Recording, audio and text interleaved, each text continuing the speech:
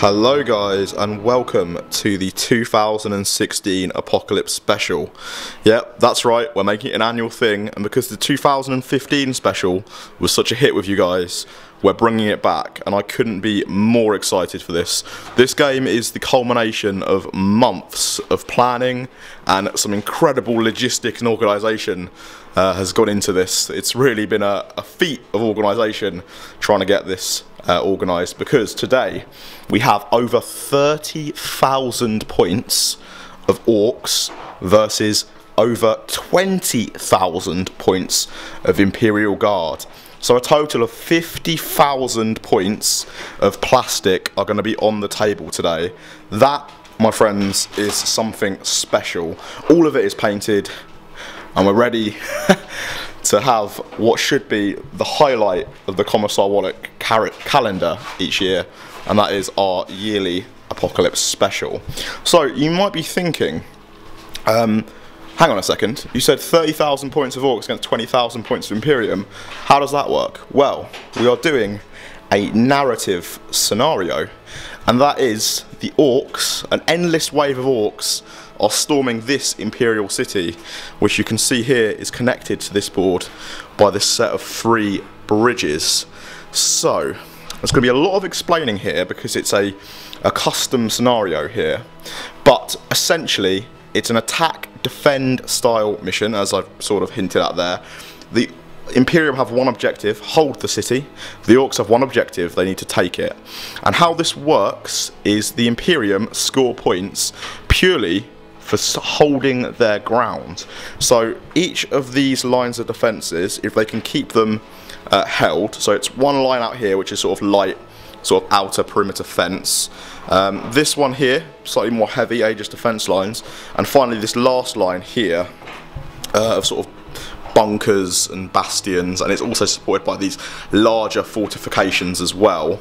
If they can hold this, they get even more points. So points are scored by them holding that. The Orks, the way they gain points is they get boosts in points for taking each line as sort of one-offs, but also when they get into the city, at the end of the game, and it's a timed game, it's currently about 9:30, 10 o'clock on a Saturday morning. We're going to play through to 5 PM on a Monday, so you're getting 3 days of Apocalypse action. Sorry guys, I know there's a lot to explain here, so more will come apparent as it goes along. But yes, to win the game, the Orks not only have to take these objectives, they also have to storm across the bridges, and anything that has a transport capacity, be it stompers, battle wagons, trucks, anything like that they can get across, that scores them more victory points. So they need that there by the end of the game. We also have a ton of secondaries. Just like last year, there is Slay the Warlord, and each side has a War Master and 3 Warlords, with the Warlord Master being in supreme command. So you get points for killing those. You get 1 point for super heavy kills, exactly the same as last year.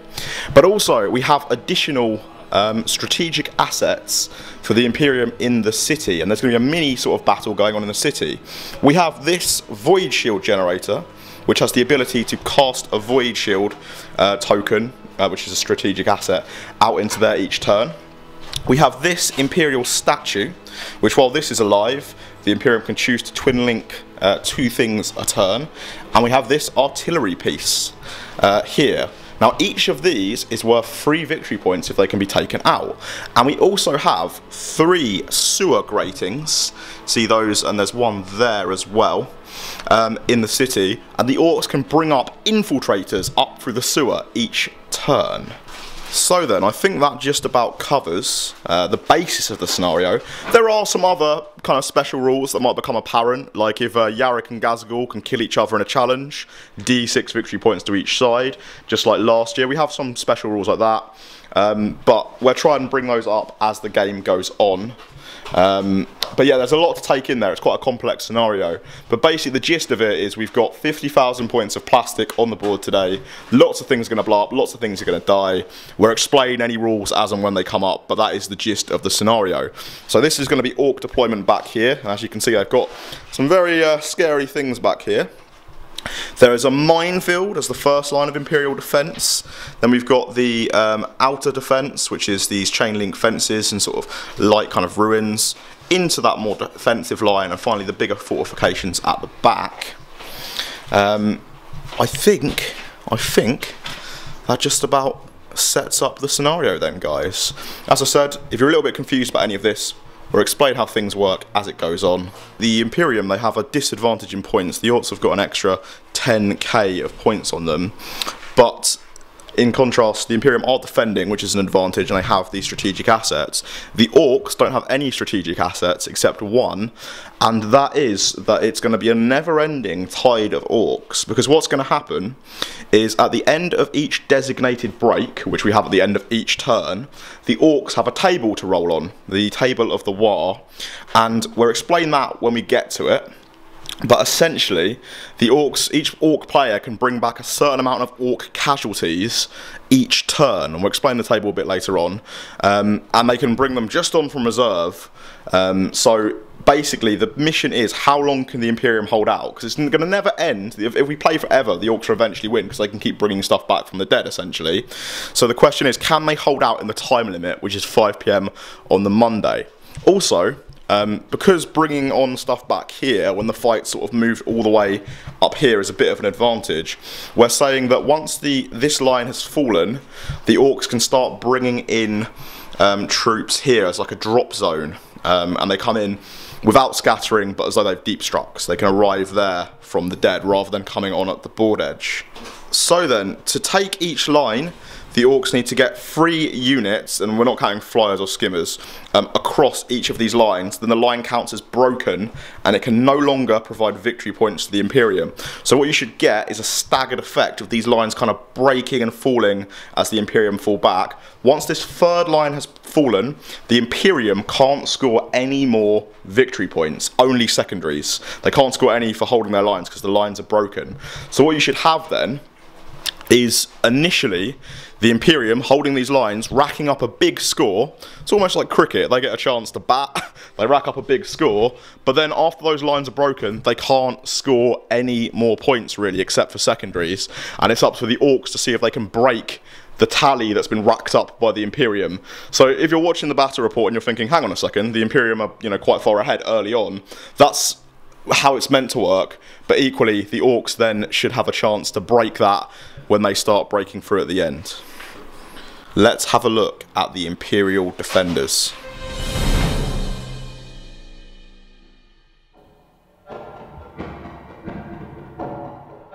Right then guys, so 20,000 points of Imperial Guards. In fact, slightly over 20,000, more like 22,000.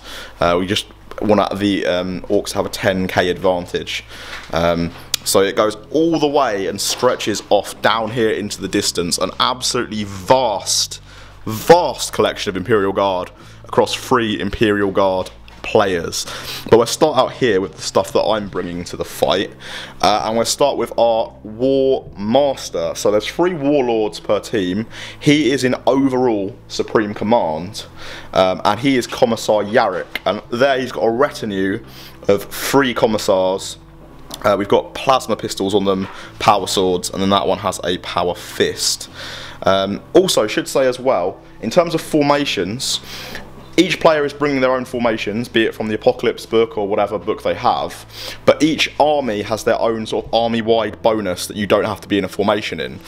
We found that it became too complex trying to fit certain things into certain Decurions and other things wouldn't, and it became pretty difficult. So the army-wide bonus for the Imperial Guard is all guardsmen and all stormtroopers reroll 1s in their hotshot las guns, and also all orders of 3d6 lose the highest, so the bonus from that Cadian battle group formation is just army-wide, regardless of that. But any other formations bonuses, you have to be in the formation to get it. So continuing on then, we then have 3 priests, 4 Primaris Psykers, and they've got various upgrades. They've all taken the Prescience as the Primaris power and taken other upgrades from that discipline. 2 units of veterans. We've got 3 flamers in one. We've got 3 melters in the other, and they're both in Chimeras. We've got the Commissar Warwick subscriber platoon. Good to see them in action for the first time, and they've rolled, I think it's Knife Fighters, so they get rending and an extra attack in close combat, which is great. And we've also got the head of the Last Chances. Does anyone know his name? Schaefer. We've got Schaefer there. He's going to be leading them, which is cool. Old model, but we're using everyone's agreed to use the rules, even though they're sort of a bit out of date. And then we have the 4 assassins, and they are in the formation from the Cadian, the Monkai book, which means that they get certain bonuses for killing warlords and so on. And there's quite a few warlords. We've got 5 rattlings, and then a formation from the Apocalypse book. This is the Imperial Shield Infantry platoon, but to be clear, that's not the Monkai one, that's the one from the Apocalypse book, which gives them D3 casualties back at the end of each break. Emperor's Spear Aerial Company, their rules won't really make much of an impact today, but at the same time that's 3 Vendettas. And then still part of the Emperor's Shield platoon, we've got heavy weapons. That's 2 sets of autocannons, 1 set of las cannons and some mortars. And then the Cadian battle group, we have got one of those, even though the formation bonuses are army-wide. Leading it, we've got Pask in a Punisher, backed with 2 Executioners, and he is one of our other warlords. And then we have an Emperor's Fist tank company, with the tank commander here, that in his squad, and then 3 squads of these guys, also with a Tech Priest as part of the formation, and that means that it's a bubble of ballistic skill 4, and also that he basically makes them venerable, so rolling 2d6, choose the lowest for pens. Then we have a Emperor's Wrath Artillery Company, which is the company commander in the Chimera. I won't bother going through upgrades because there's so much to get through.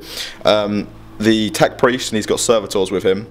Then the Death Strike and this Basilisk, but also we're taking some of Sam's Basilisks that are over there, and the Waverin is going with his Waverin. So there's 4 Basilisks in that formation, which you can issue Ignores cover orders on, which is pretty nice. Then we have a Stormtrooper platoon with a command squad and 2 10-man units of Zions. We've got plasmas in there, we've got melter guns in there.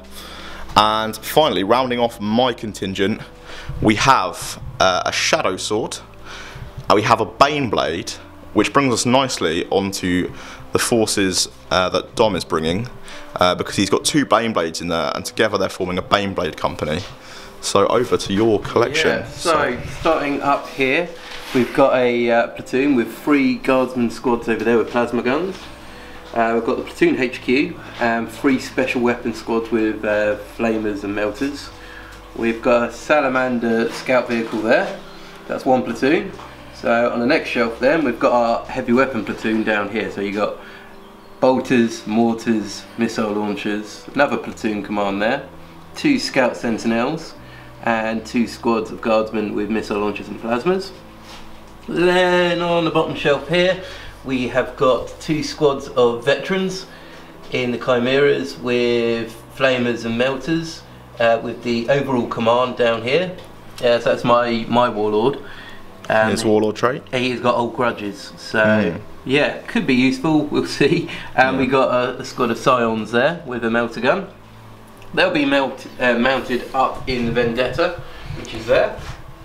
And as Will said, we've got 2 Baneblades there. Yeah, we're joining forces to make that Baneblade company, which gives us some nice bonuses. Very nice. Got another Shadow Sword. We have got a formation here with the Sentinels. So we've got 3 squadrons of Sentinels, 2 armoured and 1 scout. And that is the Recon Talon. So that's very nice, being able to give them orders. Then moving down, we have got, over here we've got a Steel Host formation here. So we've got a command squad and then 3 separate Lehman Russes there, and a Hydra. We have then got 3 Hellhounds, all different variants there. And over here we've got 4 standard Lehman Russes, 1 Exterminator, and 2 Demolishers there. And I think that's all my bits. Cool. Should say as well, obviously this is special guest. They've been on the channel before, but Black Toad Studio have come down If you haven't already, guys, make sure you go and check them out. Going to be heavily involved in the fighting today on both sides, on the Orc side as well, but we'll come to that in a second. So, moving over to the forces of the Praetorians. Yeah, so leading the Praetorians today is Captain Kane. So for him, we're using the Creed rules, but just to give it the army a bit of flavour. Just so yeah, so he's got. So it's the Apocalypse formation for Creed, where he takes the Bastion. Yes. Is that right? Yeah. Yeah. So for the formation, then you have to take Brooke as a regimental standard, and the 3 attachments. So the officer of the fleet, who's going to be doing nothing today. The master of ordnance, he's got 1 ordnance blast, but he gets D3 extra as part of the formation. And then also we have the astropath, and they've got a missile launcher and yeah, a voxcaster. Lord Commissar, he's got the blade of conquest. And if we just move over left and right, so we've got at the back the basilisks that are going with wheels. Yeah, and one of the Wyverns from mine will join this lot, so we're sort of doing a swap. Yeah, so, and then we've got so I'll have 2 squadrons of Wyverns. Yeah, so 4 Wyverns. We've got this wrong last year. The Exterminators, I believe. Exterminators, yeah, with the twin-linked auto cannons. Yeah, 3 of them, and they've got a tank commander as well. The next squadron, tank commander and Punisher with 2 battle cannons. And at the back, we've got another super heavy, Queen Liz, the Stormlord. Yeah, that's just got the Vulcan Megabar, the las cannons, and all the bolt guns. Moving over, we've got 30 Rough Riders. Each squad's got 2 melter guns, and the sergeant's got melter bombs, I believe. Nice. Back then, moving forward, we've got a 50-man blob squad with 4 grenade launchers, 3 auto cannons, and a voxcaster. And they've also got a Commissar in there. Mortar squad, platoon command squad with plasma guns, voxcaster, heavy flamer, and a level 2 psyker heavy bolter squad. Moving over, we've got the 2nd platoon's command squad, bolter, 3 melter guns, psyker, voxcaster. And then moving on, we've got another 30-man blob squad, 3 las cannons, 3 flamers, and a commissar. And then if you move to the Orks, they've got the Scottish Highland vets with shotguns and 3 melter guns. Yeah, and they've also got Orks as a transport. We've also got 6 Bulgrins, 3 with the brute shields and I forget the name of the batons, and then 3 with the grenade launchers and the slab shields, and they've got a priest and a commissar with power fist. Nice. Just a standard Ogrins there, and then this is my first formation, or my second formation, sorry. I've got the Scion airborne formation, so you've got the 4 Valkyries, 3 standard squads with melter guns, one's got a plasma gun, and then the command squad has to take a commissar, and that's got 3 hotshot volley guns. And then moving over, we've got the second formation, which is the Katachan ambush patrol. So we've got a 50-man blob squad, 5 missile launchers, 5 flamers. Each of the sergeants got a power sword and a plasma pistol. Yeah, and the bonus for that formation is they get stealth and shrouded. No, I don't think it's stealth and shrouded. I think it's +1 to the cover save until they move or shoot. Yeah, that's it. And then they also get tripwires when something attacks them, isn't it? So basically snare mines. Yeah. If that's not 100% right, we will check that, but it's good. Yeah. Quote us on that. You've got the mortar squad as well, part of that platoon, and then the command squad's got guy with power fists, 3 flamers, and a voxcaster. The company leading this sort of Katachan force, we've got Strachan with the regimental standard, a medic and a heavy flamer, and then Nork the dog. Yeah, and Nork the dog is going to run with Yarrick because he's the supreme commander, so he needs to be protected. Yeah, you got the in the formation you have to take 1 to 3 veteran squads. We've taken 2. One's got shotguns, melter guns, and the second one's got Harker and all the sniper rifles with a heavy flamer. We've got 1 executioner variant with all the plasma gun sponsons. 2 armoured sentinels, and at the back there we've got the Vendetta Spitfire, and on the back there it's only small, and then we've also got the Avenger Yeah. something or other, but it's got all the bells and The whistles. Avenger Fighter. That's the one, yeah. We'll double check its name in a second. Yes. But that concludes the Forces of Imperium. As I've said, over 20,000 points. Really staggeringly large amount of points on the table. And what I particularly like about it is we've got such a variety of Imperial regiments. We've got Catachan forces down here. We've got the Praetorians in here with some Scottish Highlanders. We've got the Rough Riders, who look like they're perhaps from a different regiment. So over here, Dom, does your regiment have a particular name? We're the Kitchener 83rd Battle Group. Yeah, and then down to here, we've got the 812th Cadian Regiment. So really a mix of Cadian regiments. We've got Catachans in there, we've got Praetorians. It's a real combined effort from the Imperial forces. Anyway guys, without further ado, let's look at the Orc army.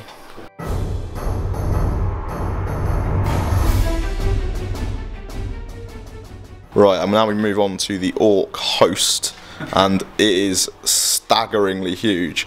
This isn't even all of it. As we move around, this is only a tiny amount of it.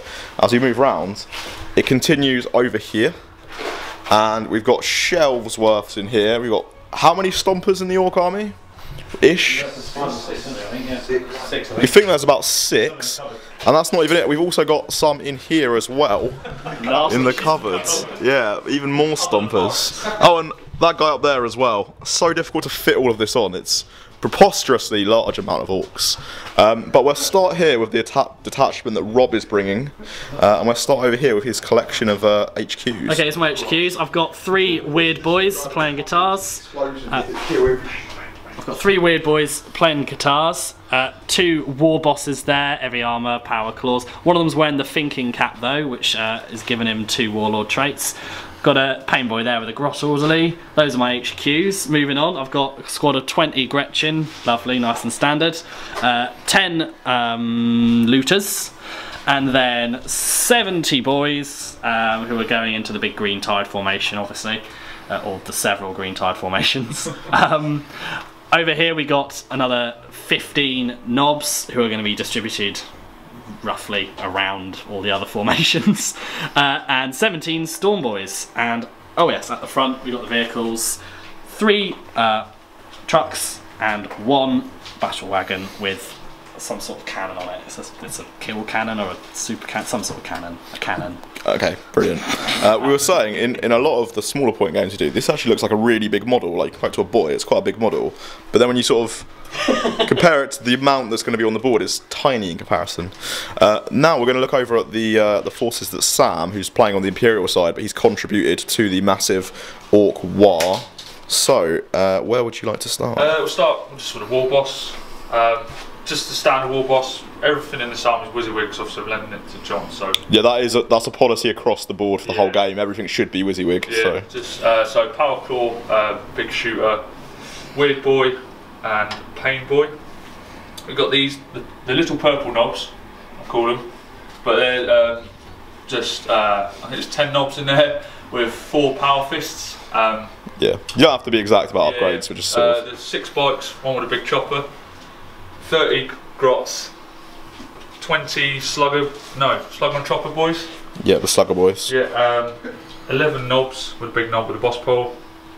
12 slugger chopping boys. Another 12, one's got a power claw. Another 12, one's got a big chopper. 10 shooter boys. 5 mech guns, tractor cannon, 2 zap guns, a lobber and a chopper, something else. 14 looters. 7 or 8 burner boys and 3 mech guns. 3 mega knobs with kill saws there. 5 storm boys. 7 knobs, one's got a boss pole and the big knob's got a big chopper.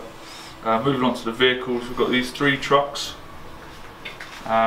6 kill cans.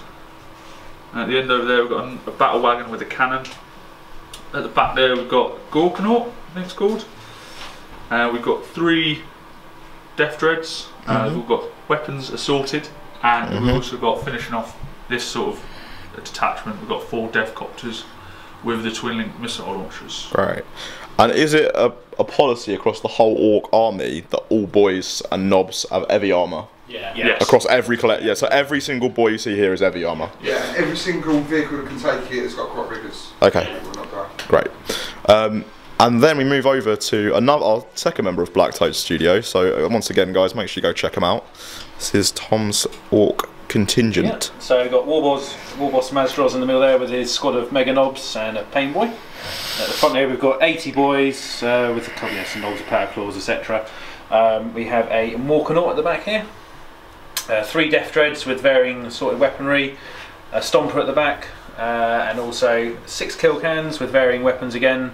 Then we've got obviously 3 Flyers back here, 2 Blitzer Bombers and 1 Burner Bomber. Varying things, we're going to formations as well, obviously. Yeah. There's a lot of formations Yes. on either side. I think we had a list of about 10 for the Imperium, and so probably even more for the Orcs. Indeed. So that covers this contingent from Sam's Orcs, Rob's Orcs and Tom's Orcs. But now we move over to John's vast contribution. Alright, so first of all we've got Custom Stomper. He's got a couple of burster cannons, Death Arsenal, a couple of Death Guns, Gazer Mork and a Flame Belcher. Got the Squadron of Planes, we're taking them in the Burner Bomber squadron, which gives them +1 strength to their burner bombs. There's 3 of them there. Dakka Jet at the front. He's in a Dakka Jet squadron with 2 other ones on the shelves, and they get Tank Hunter against other flyers. Skullhammer Battle Fortress. The Blaster Bomber behind them. Yeah, and we've got the Big Mech Stomper, and he's fully loaded. Couple of Death Cannons and Lifter Dropper. You know, we see what you get on in case of Orc. Behind him, regular Stomper. So dwarfed. Looks tiny, that regular Stomper in comparison. We said there's probably about 6 in the Orc force, isn't there? Yeah, 6 in total. 6 Stompers, that's insane. I mean, there's 3 there. Yeah, we've got the Gargantuan Squigoth up here. These with his super cannons and extra big shooters. Right, then out to here, Stomper. Big Squigoth, he's rolled a 5 on the combat drugs table, so he's got Feel No Pain, he's got a cannon.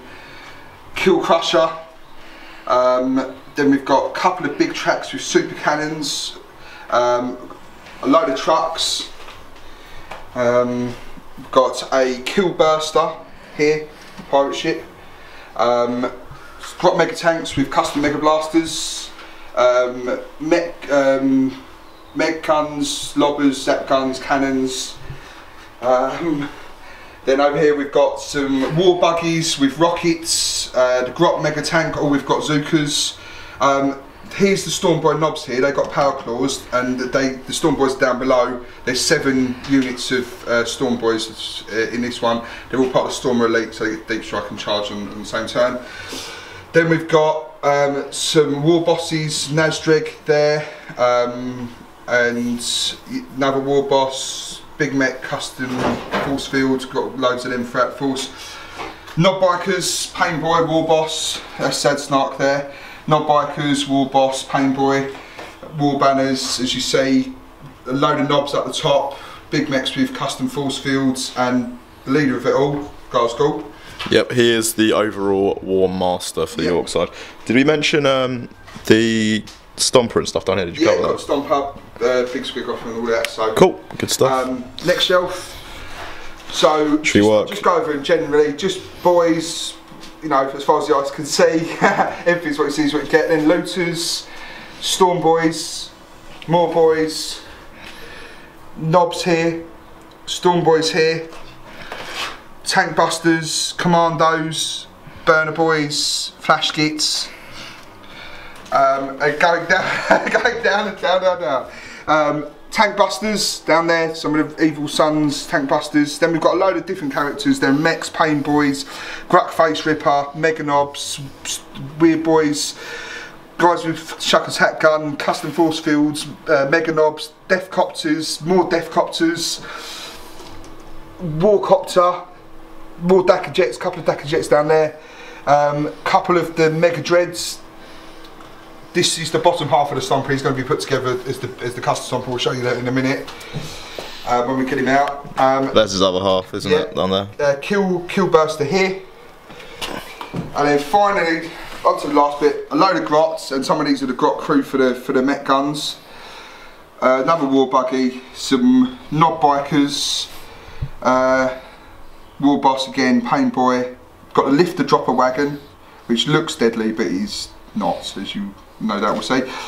Warcopter, another Warcopter, Killer Cans, and Death Dreads. Wow. So, well done to John for summing up almost 20,000 points on his own there. And I think that's probably another 10,000 over here. So just to clarify then, Gazagal is the overall War Master. Who are your 3 Warlords? One of them is the War Boss, who's wearing the thinking cap. Mm-hmm. The other ones. The War Boss in the middle there, just in front of the... So, these guys are also Warlords, and then who is the other Warlord over here? We've got the Nazdrag, so the Bad Moon one.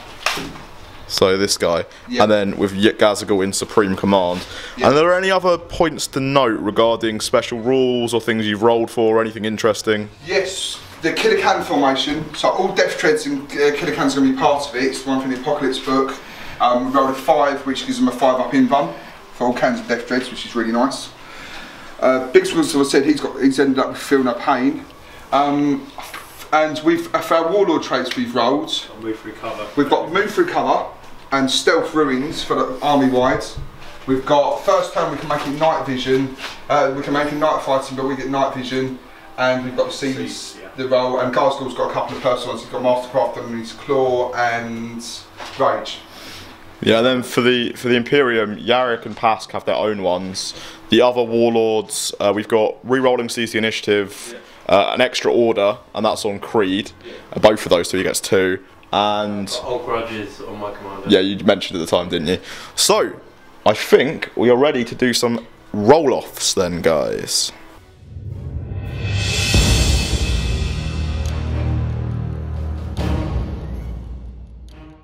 Right then, so we are almost ready to start this game. Big roll though. Who is going first? Then after we've done that roll, we'll deploy, and then there'll be a seized initiative roll as well. So Orks are rolling green dice, Imperium are red dice. Who's going first? For the Emperor! Oh, Orks' choice. Oh God, first. Yeah, we go first. The Orks are going first. So we'll get back to you. The Orks can deploy now. The Imperium will deploy, and then it will be a seized initiative roll.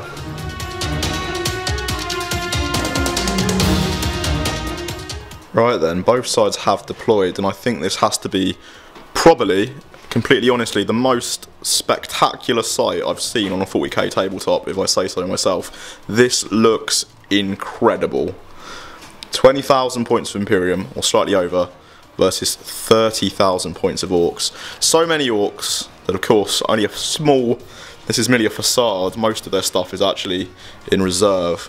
And if we look through, even so, this is littered with incredible super heavy vehicles and tanks. You know, we've got the massive squig off there, we've got a couple of super heavy tanks here, we've got killer cans and death dreads filling in the gaps, this big mech stomper, another stomper, over here a vortex missile battery, or orcified one, void shield generator, more these are like buggies with some mega dreads, there's Gorkanauts mixed in here, these are battle wagons, and we've got even more stompers here. But as I've said, most of their stuff is actually in reserve. They can bring it on, you know, when this stuff moves up on turn 2, they can bring more on. Or equally, they can also bring it up through the sewer grates later on. The Imperial defence, up front we've got the Catachans, and their formation granting them extra cover. And anything that tries to charge through here has to take some dangerous terrain checks. The back with Sentinels, and then over here we've got a few more Catachans, but we've also got the subscriber platoon dug in there, and more Sentinels and some Demolishers up front. Then, along this sort of centre line, massed infantry, as we see the Praetorians, and then down there are the 812th Mycadians. Further back we've got massed firepower from the Russes, and we've got one of the Shadow Swords. The Baneblade formation has stacked themselves up together there. Now it might seem like a really ludicrously silly idea because they're if they blow up, they could, you know, sort of potentially take out the ones next to them or do some real damage. But actually, because we've got the void shield generator, how that works is we can place the void shield and they can't be shot at. So that's, I'll give away, that's what we're sort of intending to do. We've also got the Icarus las cannon here manned, and Creed is up there, up top. We're sort of counting that as his bastion. Then round this side we've got another shadow sword, and the Emperor's Wrath artillery formation is back here. The macro cannon being manned by some of the Praetorians, and we've got the start of that Emperor's Fist tank company, so those are both ballistic skill 4, and we've got some tech priests in there as well. Then if we move back to the city, we've got the steel host formation massed over here. I'm saying massed a lot just because there's so much grouped together on this board. Various infantry squads in front, Waverns here, more massed infantry, and we've got the Vindicare assassin and some snipers up here, and the other assassins, we've got 2 in there, and I think that's the Aversa there as well. Rough Riders and the Stormlord there with the Ogrins inside, and Pask is back here. So I think that covers the deployment. Absolutely staggering the amount on this board. Really, really just impressive to look at. One thing we're not sure we made entirely clear, the 3 warlords for the Imperium. We've got Pask, we've got Creed, we've got in there the warlord, what is he, company commander? Company commander. Yep, another warlord. And then overall command, the War Master is Commissar Warwick, who's in that bunker in the centre of your screen there. Only other thing perhaps should make clear as well, we said that the army-wide bonus for the Imperium is re-rolling 1s on las guns and hotshot las guns to hit, and also orders on 3d6 loses the highest. The bonus for the Orks is obviously that strategic asset of bringing stuff back from the dead, and we've got our 3 strategic assets in the city, but their army-wide buff is that they can call a war every single turn, which in itself is really good, but it's made even better because they've got Gazagul Thraka, whose warlord trait means that on the turn you call a war, all boys are fearless, or all your orc units are fearless. So these guys are fearless, and they'll be calling a war every turn, which is a massive, massive advantage, or massive, massive bonus to them. But that doesn't apply in the city. Also, there are void shields, powerful void shields over the city, so nothing can fire into the city, be it Imperial stuff firing back, or Orc stuff. Guys, I think we are just about ready to start this. So, Orcs will be going first, unless the Imperium can seize. Now, it's not just a regular seize, because one of our warlord traits, I believe it's one of Creed's, he rolled on strategic, and he can seize on a 5. Also, as well as that, we also can re-roll it because of one of the assassins' special rules here. So 5 up re-rolling, can we seize?